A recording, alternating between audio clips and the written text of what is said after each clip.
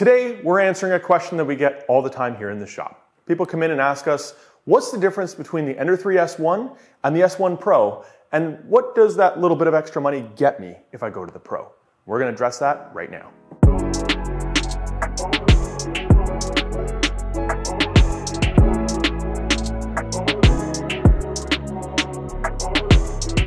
So first things first is the build volume. And in this case, there is no difference between either of these printers. They're both 220 by 220 by about 270 high. And that's all in millimeters, of course. So that's not a differentiating factor. If we start kind of at the build surface and work our way up, you have a different build surface on the Pro versus the standard S1. The S1 comes with a polycarbonate flex sheet like this, that's kind of textured, that we've seen on printers from Creality for quite a while. And on the Pro, you're getting the powder-coated textured PEI. And for most people printing maybe primarily PLA, and other materials anyway, PEI is a fantastic option. And while the polycarbonate works great, sometimes I find that things stick too well to it, and I end up kind of damaging the print surface as I try to get them off. And you can kind of see some remnants of that on this used build plate here. Whereas the PEI, I mean, it comes off perfectly once it's cooled. You're not having to scrape or hack at it, and just a simple little flex and it pops right off. So PEI has been my preferred build surface for most materials for quite some time now, multiple years anyway. Going up to the extruder, where we're printing from, they are kind of the same. I think they call it their Sprite extruder. Slight differences between them as you move up to the Pro. The body and the lever here is all metal, whereas on this one it's plastic. So potentially some greater durability there being metal on the Pro. And the Pro has a upgraded thermistor. So it's capable, as per the literature, of printing up to 300 degrees Celsius, whereas this one is 260 degrees. Now, you're still going to, if you're printing high temperature materials like that, say like a glass filled or carbon fiber filled nylon or something, you're still going to want to make sure that you swap out that brass nozzle for a hardened nozzle. Otherwise, you're going to ruin your nozzle real quick with any of those abrasive filaments. But 260 to 300. So if you have that need to print those little extra higher materials, this would be a good option for you.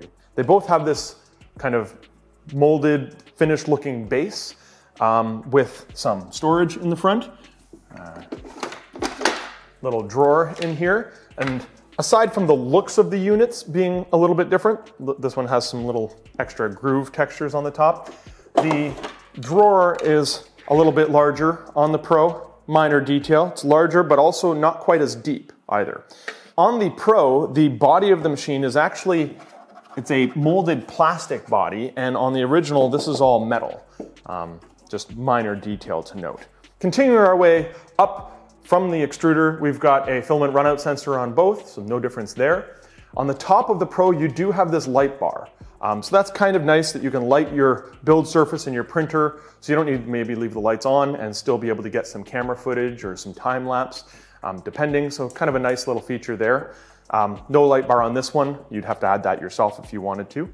The screens on them are different. The Pro has a touch screen on it, whereas the original has just this dial at the bottom that kind of helps you cycle through the menu options. So slightly different interface on the two of them.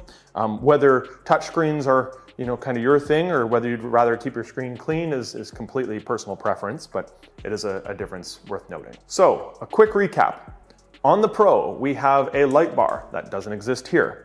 We have a textured PEI instead of polycarbonate or PC build plate. You can reach about 30 degrees hotter on the hot end than you can over here. And this hot end is all metal as far as the construction of the casing goes and the lever, whereas this is plastic. The enclosures at the bottom, we have a plastic enclosure versus a metal. It's a little bit higher of an enclosure, so you end up with a larger width and length, but also shallower drawer on the Pro than you do on the non-Pro. And on the Pro, we have a touchscreen versus the rotary dial on the non-Pro. So that's about it. You can use that information to determine which printer is best for you based on your requirements and which little extra features you need or don't.